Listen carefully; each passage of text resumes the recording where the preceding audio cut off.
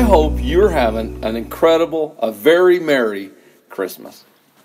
I remember when I was about 6 or 7 years old, my family spent Christmas Eve with my grandmother, Grandma Maynards. Now, she was the grandma that could make the absolutely magical pancakes, but that's another story.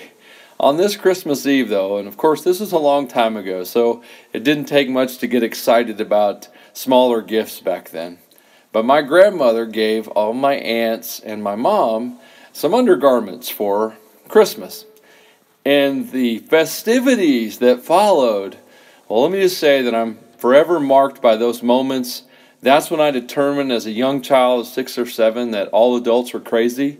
And now looking back on that moment from my 46 years, I realized that they are. So anyway, gift giving is a wonderful show of love and appreciation. Sometimes you can say things through a gift that are hard to articulate in other ways. And the idea of giving gifts for Christmas is founded obviously in the Christmas story, and it's founded not only in the wise men who gave gifts to Mary and Joseph and the baby Jesus, but also in the truth that God gave the greatest gift of all when He gave us His Son, Jesus Christ. Because when He gave us Jesus, God wasn't just giving us a gift that would, be forgotten in a few months or re-gifted later. When God gave us Jesus, He gave us the answer for our lives, for our purpose, for who we are, and for why we're here. It's really important for us to wrap our heads around that simple reality that Jesus is the answer. Because even in the Christmas story, we see things that are not the answer. For example, the wise men went to King Herod. Now, governments are not the answer. Now, that's not to say that governments can't be helpful and can't be good, because they certainly can. In fact, if you live in the United States, then you probably are living a very blessed life. If you own a car, you are wealthier than 90 to 95% of the world.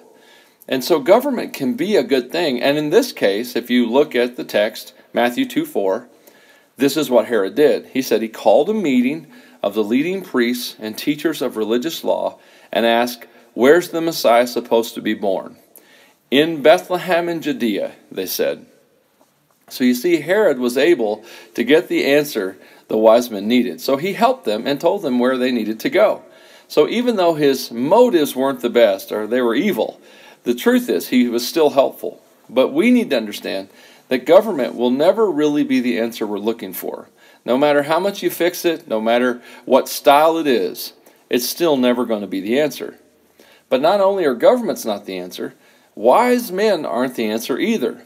We live in a world that's always looking for someone to put on a pedestal, someone who has the answers. And so there are so many books and so many speakers out there for us to try and find someone who can tell us and give us basically the answer we need for our lives.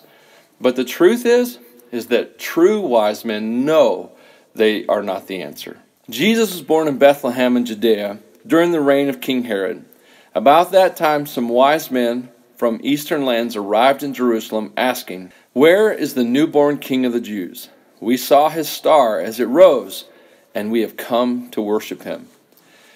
I think the wise men that came from the east, probably from the area of Babylon where Daniel lived, where Israel was in captivity for 70 years, which would explain how they knew about the star, and the Messiah was from the writings of Daniel and the scriptures that would have been left in Babylon after Israel returned.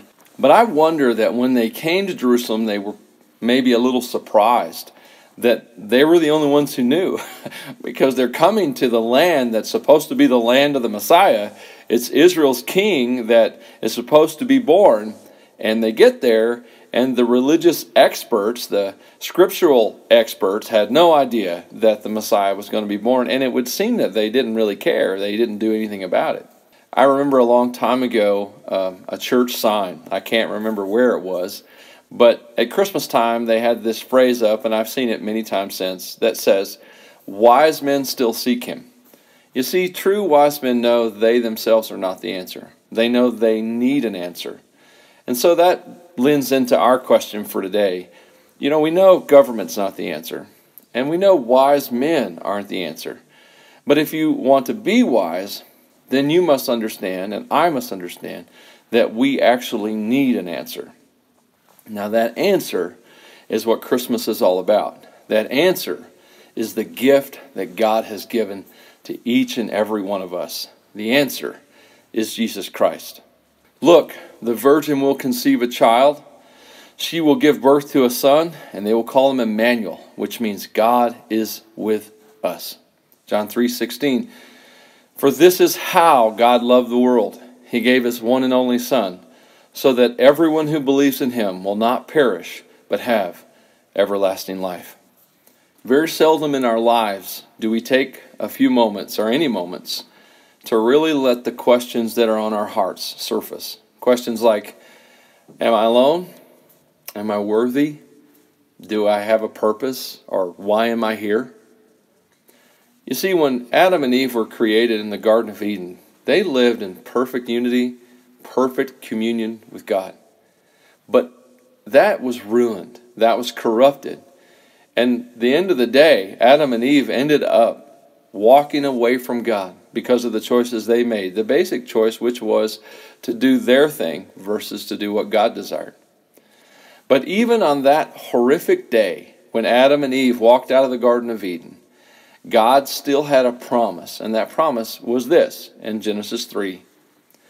I will cause hostility between you, God speaking to Satan, and the woman, and between your offspring and her offspring, and he will strike your head, and you will strike his heel.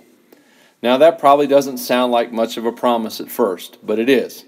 It is the promise of Christmas. It's the promise that God was going to send a man, a deliverer, born of a virgin, and that deliverer would be the champion that would restore everything that we lost in the Garden of Eden through Adam and Eve's choice.